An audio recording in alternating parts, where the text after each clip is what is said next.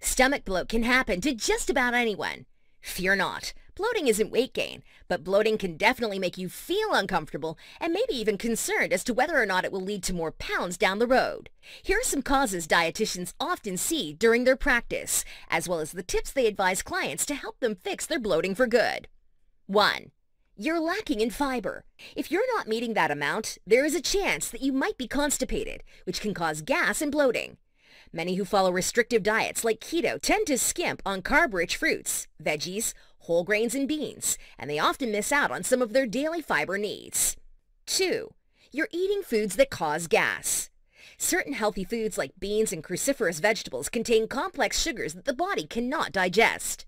When those sugars reach the large intestines, the bacteria inside work to break them down and cause fermentation, gas, and bloating.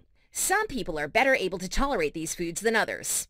If you notice that beans, legumes, or some veggies like broccoli, Brussels sprouts, and cauliflower, onions, or garlic are triggers for you, then stay away. 3. You're eating too fast. When you eat fast, you swallow air, and the air bubbles can cause bloating, gas, and discomfort.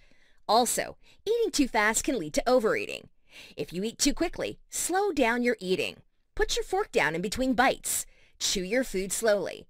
Savor your food. 4. You have lactose intolerance.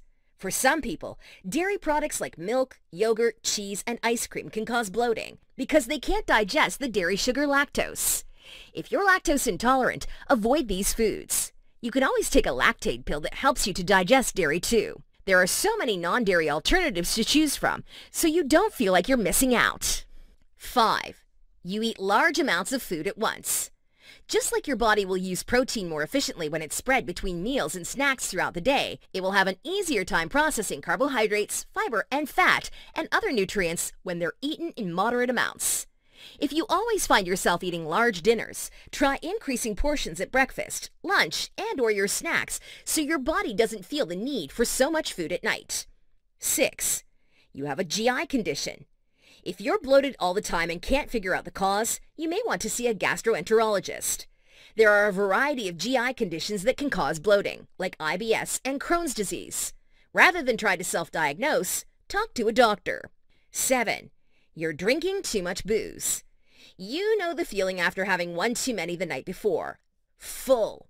The dietary guidelines recommend that men have 2 alcoholic beverages or fewer each day, if any.